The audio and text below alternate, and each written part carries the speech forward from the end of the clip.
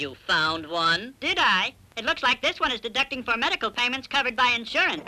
This, we suspect, is how a great many people think of ADP, Automatic Data Processing, the newest tax tool of the Internal Revenue Service, and a new dimension in tax administration. But this is the real heart of the Martinsburg monster, its unofficial name.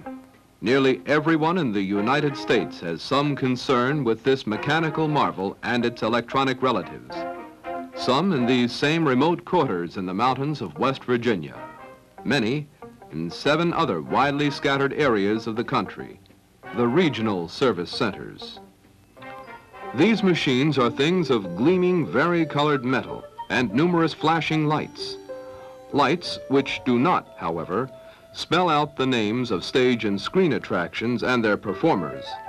They spell out, in a sense, the federal tax status of millions of taxpayers, business or individual.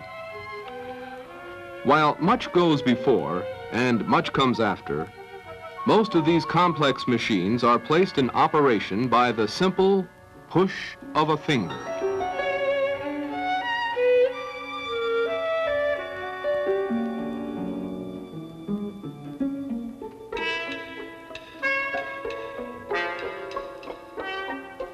These are the computers, the processing machines, the electronic devices that record the essential facts of all federal tax returns. They accept facts and figures that add up. They reject entries that fail to agree. No matter what the finding, processing is speeded, correction usually hastened.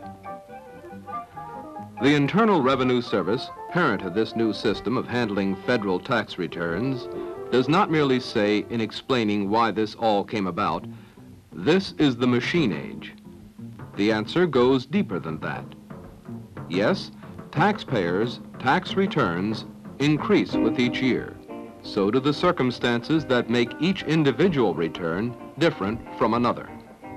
There is a limit to what most highly qualified personnel can process by hand, but men and women controlling and directing machines can keep IRS current, can give the American taxpayer the service and information to which he is entitled, and smooth the path of government.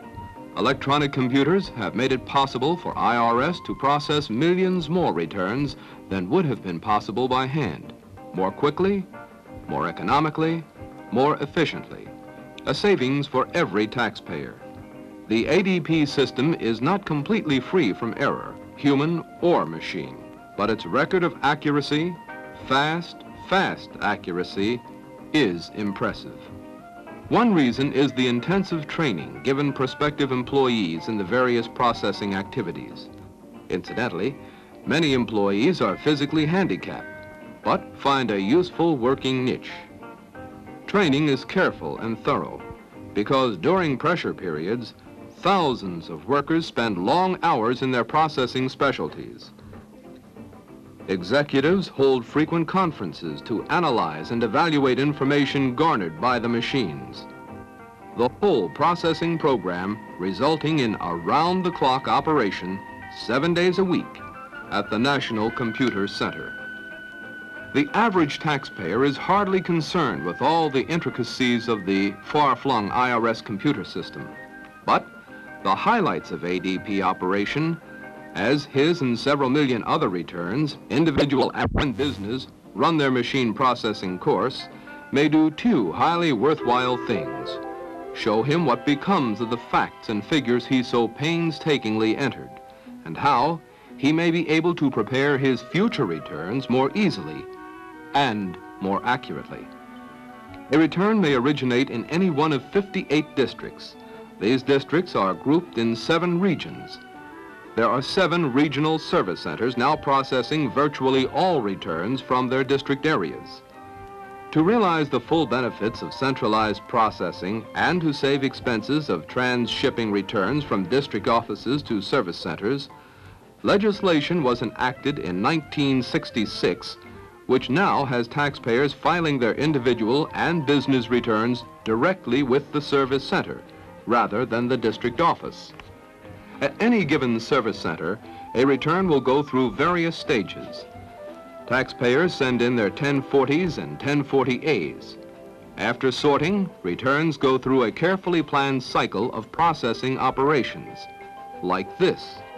With everything in order, data tapes are sent to the National Computer Center, where records on each of some 85 million taxpayers are kept and occupying a growing storage area.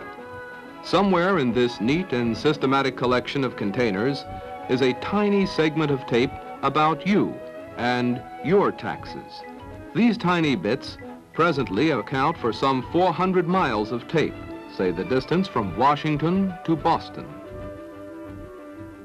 Various examiners check the essential preliminaries: legible name and address, social security numbers properly entered, all necessary W-2 withholding forms attached, signatures and dates entered where called for, and so on.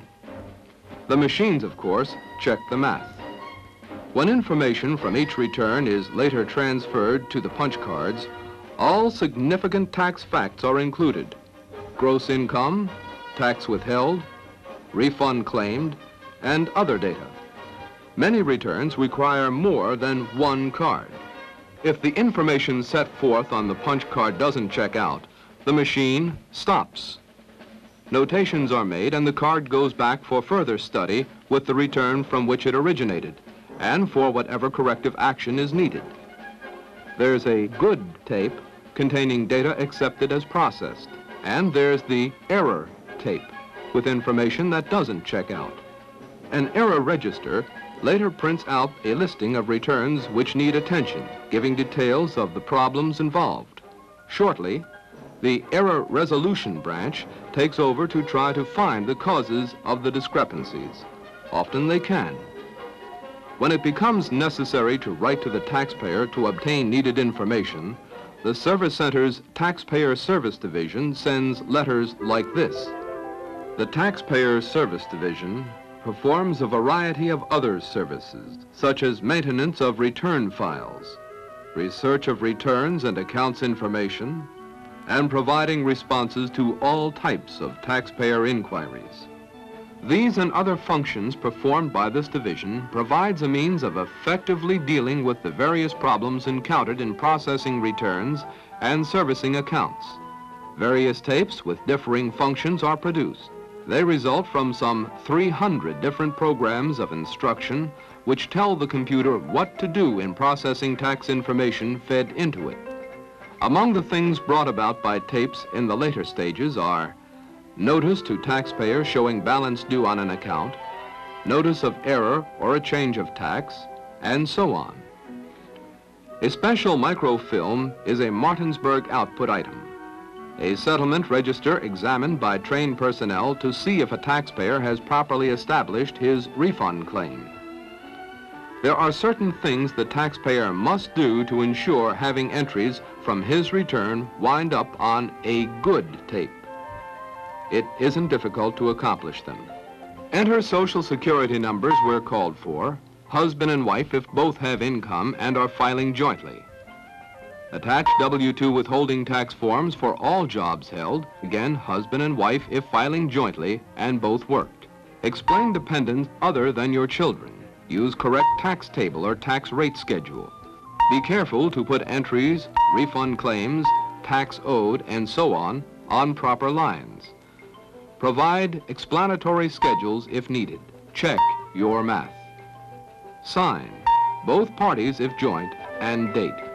Assuming you have done, or will do, all the things IRS and ADP ask, what benefits do you, the taxpayer, receive from the system?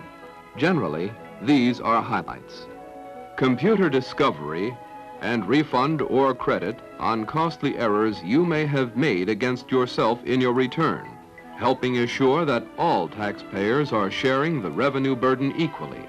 The taxpayer pays no more, no less than what he owes on his return because of computer verification.